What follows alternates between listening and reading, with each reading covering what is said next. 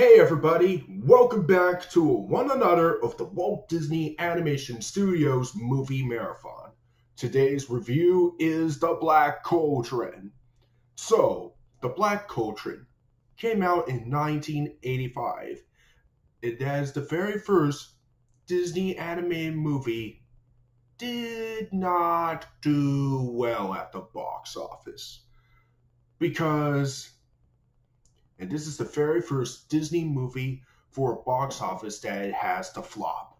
But it tells the story about when Prince Terran and Princess Ilwinui, and they like to find a way to treasure with the Gurgi and the Horned King, and up to Terran to find out the treasure of the Black Cauldron, and that's pretty much the story. Oh boy.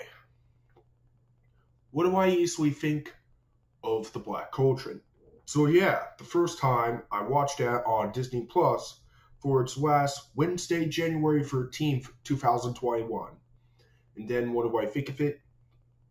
It's absolutely underrated. But not only the best Disney animated film for the 80s, but I would say this. The Black Cauldron has got to be the decently underrated Disney film.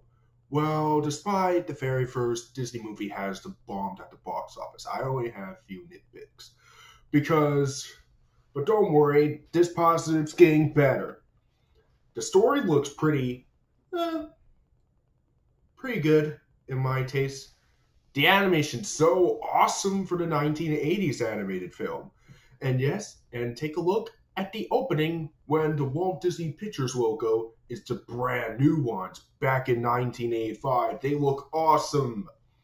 And the characters, we have Terran. He is amazing. Princess Illuminati. She's amazing. And then we have the pig. The pig looks cool. Gurgi looks good. And the Horn King is awesome. And about the Terran's animal thing, comment down and let me know. It doesn't know what they have to difficult to choose this name. And the rest of the characters look really amazing. And the songs look pretty cool. I have no negatives and no issues at all. Well, despite I have nitpicks because the box office has to flop. Because this is the very first Disney movie that bombed in the box office. It came out the exact same year as Back to the Future, even though Back to the Future has a lot more money than this. But don't worry, The Black Cauldron is still underrated. Overall, I give this movie a 7 out of 10.